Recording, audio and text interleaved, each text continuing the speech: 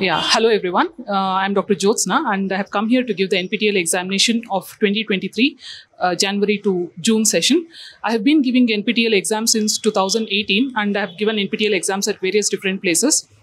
First of all, I would like to thank NPTEL for making the course material, the education in overall, the education very accessible to everyone who wants to access.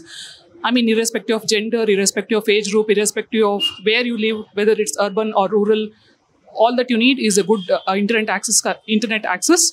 And the quality of NPTEL, first I'd like to talk about that. It's very, I mean, it's par anything. Whatever you get at IIMs or IITs, it's the same education, it's the same professors who take NPTEL examinations. So that is the one reason why I have been enrolling in quite a few NPTEL examinations. I think I have completed about 6 or 7 NPTEL examination certifications until now.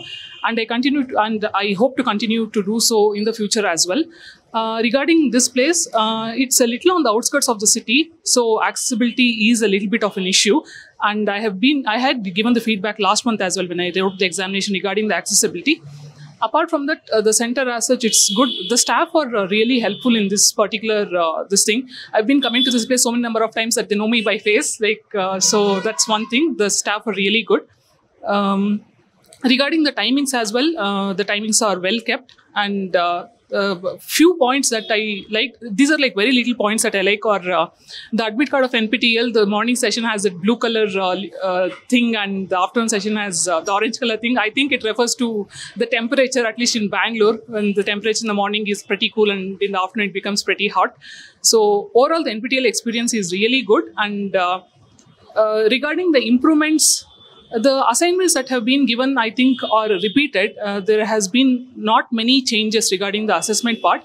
So at least when it comes to assignments, the questions or the type of questions instead of MCQs, something else can be introduced.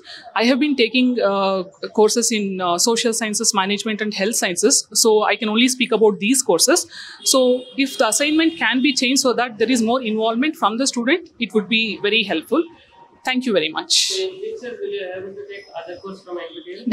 Definitely. I'll be taking more courses.